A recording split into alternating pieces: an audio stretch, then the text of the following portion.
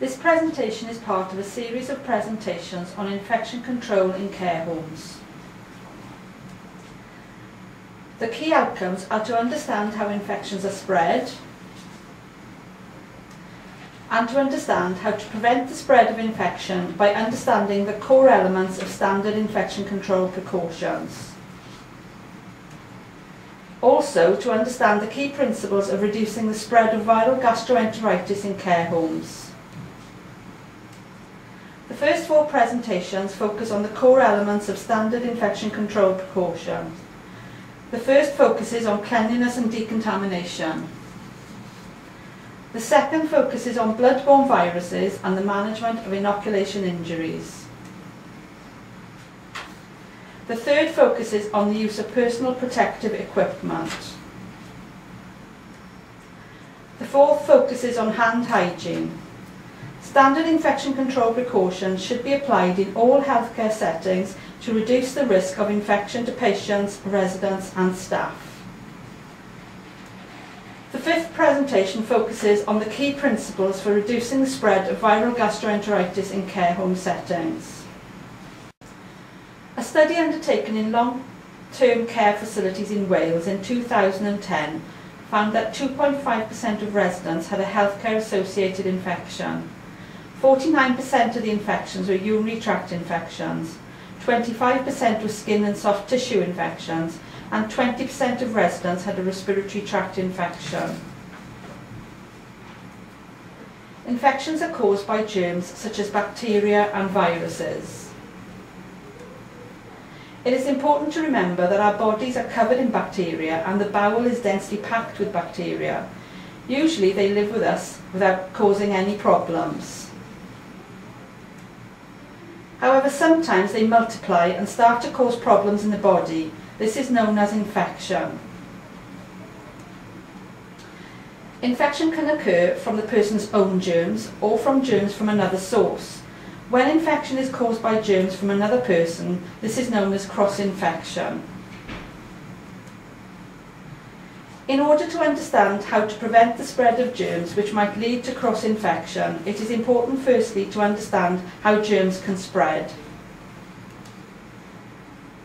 For spread to occur, there has to be a source of infection. This is often a person. The environment and any equipment that has not been cleaned properly can also be a source of infection. Staff who come to work when they have an infection can be a source of infection, and sometimes the source can be a visitor who visits while he or she has an infection such as norovirus. For the infection to spread to another person, there has to be a route of transmission. A common route of transmission are the hands of staff. Equipment that is shared between people and that has not been cleaned thoroughly can also be a means of passing germs on from one person to another. It is possible for food, water, drugs and blood to be a route of transmission. Some germs are passed on by the airborne route. An example of this would be the common cold or pulmonary tuberculosis. For the cycle of spread to continue, the germs must gain access to the body. This can be by a wound, a burn or a drip. It can also be by a device such as a urinary catheter or nasogastric feeding tube. All of these bypass the body's natural defence mechanisms and enable the germs to enter the body where they can go on to cause infection. There also has to be a susceptible host. This means someone who is prone to infection. There are a number of reasons why someone might be vulnerable to infection. They include being ill, being old, being injured, being burned, being malnourished, or having a compromised immune system. If a susceptible host develops an infection, this person could then be the source of infection for other people, and so the cycle of spread continues. There are interventions that can help reduce the risk of infection. For example, removing devices like urinary catheters when they are not essential. To prevent cross-infection, the cycle of spread can be broken at the route of transmission by the decontamination of hands, equipment and the environment, and also by the correct use of personal protective equipment. These actions reduce the risk of transfer of germs. Standard infection control precautions aim to break the cycle of spread of infection. In order to be effective, they must be applied by all healthcare workers to the care of all people in all healthcare settings, whether you think that the person has an infection or not. The P.2 Standard Infection Control Precautions were published in the Journal of Hospital Infection in 2007. The first aspect of standard infection control precautions is cleanliness and decontamination. So why is the cleanliness of the environment and of equipment important? The healthcare environment and equipment may provide a source of germs that, when passed on, may lead to infection in other people. Also, people notice the environment and may equate poor standards of hygiene with poor standards of care. A clean and physically dry environment and equipment reduces the risk of the environment and equipment being the source of germs which may cause infection. Germs are less likely to survive and multiply on surfaces and in areas that are clean and dry. Therefore, the environment and equipment must be visibly clean, free from dust and soilage, including blood and body fluid. It is important that all healthcare workers are aware of their responsibilities relating to maintaining a clean and safe environment. The manager should decide who cleans what, when and how, and should ensure that the cleaning is satisfactory. Healthcare workers should be clear about their individual responsibilities. This slide shows an environment that is difficult to clean because it is cluttered. It is important that work areas are as clutter-free as possible to make cleaning easier. For cleaning to be effective, surfaces have to be intact and easy to clean. The surface shown in this slide cannot be cleaned effectively. Damage like this should be reported so that the area can be made good. This slide shows a door with damage to the paintwork. This cannot be cleaned properly. This slide shows a wall decorated with polystyrene tiles and a paper border. Neither can be cleaned properly. This slide shows a floor with no vinyl. It is bare concrete. This cannot be cleaned properly. All these problems need to be reported and remedial action taken. This slide shows inappropriate storage of Conti pans, which have been stored close to a slop hopper. They could easily get contaminated and then be used on someone. In summary, you should remove barriers to effective cleaning and make good any damage to the fabric of the building or equipment. You should declutter regularly and know how to report inadequate standards of cleanliness. You should know how to report defects that it might impact on cleaning.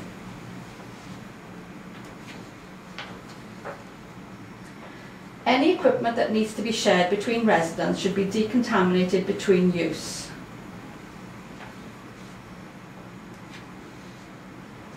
Decontamination is a process which renders a piece of equipment safe for further use. It will always involve cleaning the equipment and may also involve disinfecting or sterilising the equipment. This will depend on what the equipment is going to be used for.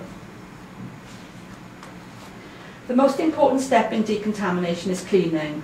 All blood and body fluid must be removed from equipment, and this must happen before an item can be disinfected or sterilised.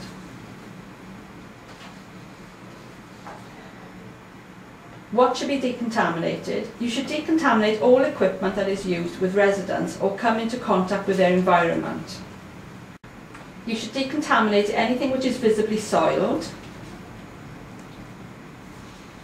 and all equipment being sent for servicing or repair. These items should have a certificate of decontamination.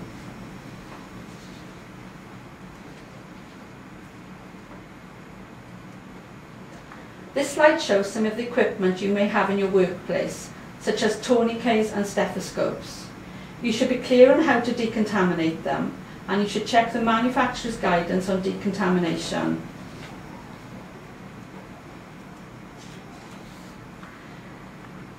Whatever pieces of equipment you have, you should be aware of what needs cleaning, how to clean it, and what to clean it with. You should also know if an item needs to be disinfected or if it needs to be sterilised. The choice of decontamination method depends on the infection risk associated with the intended use of the equipment.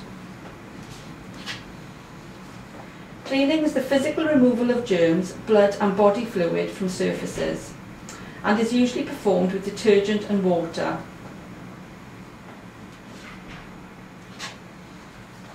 It is essential to inspect the items cleaned to ensure that they are free from all dirt, blood and body fluid. Disinfection is the process used to reduce the number of harmful germs to a safe level. Heat disinfection methods are more effective than chemical methods and should be chosen whenever possible. Disinfection does not usually kill spores. If an item needs to be disinfected, you need to ensure that an appropriate disinfectant is used. The disinfectant needs to be compatible with the item to be disinfected, and it needs to be diluted properly.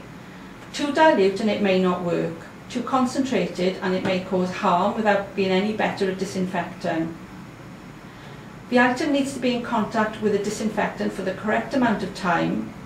You should always wear the correct personal protective equipment as stipulated by the manufacturer in the data sheets and cost assessments.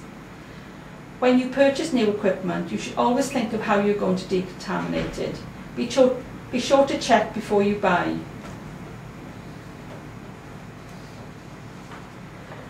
Sterilisation is a process used to render an object free from all forms of germs, including spores, and is performed in a HSDU.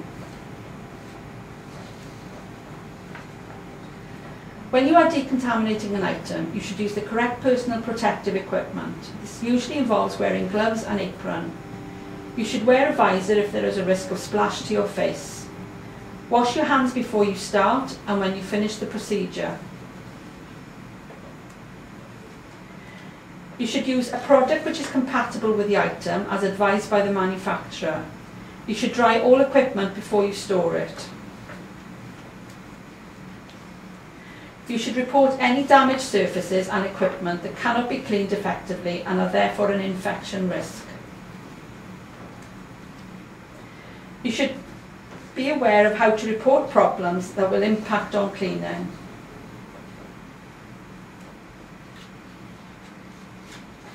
You should condemn or repair faulty equipment, and when you buy new equipment, you should make sure it's easy to clean and that the disinfectants recommended are available locally, are safe and easy to use. You should inform your manager if there has been a failure in decontamination, and you should always remember that you have a duty of care to make sure that the environment and equipment is safe for the next person. Ask yourself, would I be happy to be nursed in that environment? Or for that equipment to be used on me? Would it be good enough for a member of your family? This slide shows two commodes. One can be cleaned effectively, the other is badly damaged and has lots of sleek tape on it, and no amount of cleaning and disinfectants would make it safe for use. Which one would you want to sit on?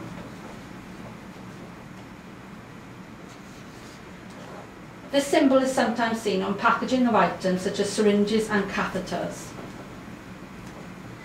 It indicates that the item is single use and cannot be reused even on the same person.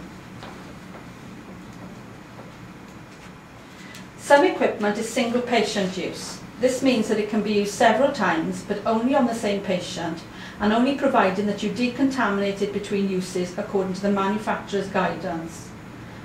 These items usually have a maximum number of times that they can be used before they have to be disposed of. You should check the manufacturer's guidance, and you must never use these items on another person. Residents in care homes should always have their own combs, brushes, razors and toiletries. Bedding should be laundered in a way that allows thermal disinfection. Crockery and cutlery must be washed in a dishwasher. Further information is available in the Public Health Wales publication, Communicable Disease Control, a guide for care staff. Remember that infection control is everyone's business and everyone has a role to play in protecting your residents.